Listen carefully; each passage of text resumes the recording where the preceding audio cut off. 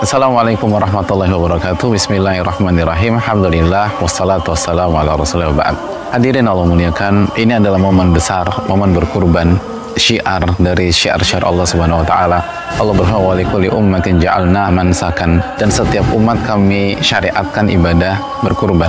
Oleh karena itu kita merasa beruntung Allah Subhanahu wa taala memberikan rezeki kepada kita, dan bagi kita yang bisa berkurban tahun ini dan punya kemampuan, punya kesempatan, maka sekali lagi kita harapkan untuk bisa berkurban dengan menyembelih sendiri dan rasakan pahala yang begitu berlimpah dan suasana hati yang luar biasa.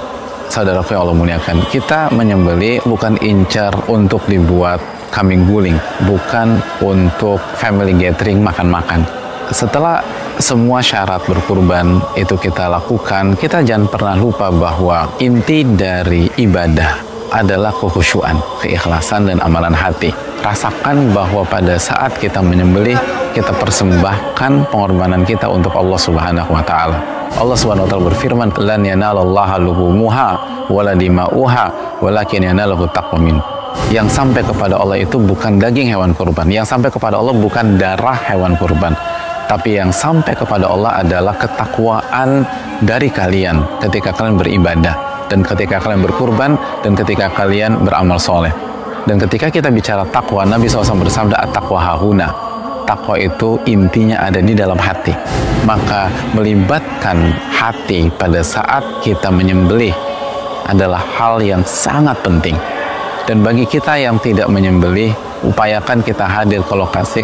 Lalu pada saat hewan kurban kita disembelih, hayati dengan hati kita. Khusyuklah kepada Allah Subhanahu wa taala. Berkurban bukan tentang masalah teknis saja, tapi juga keterlibatan hati kita dari proses awal sampai detik terakhir.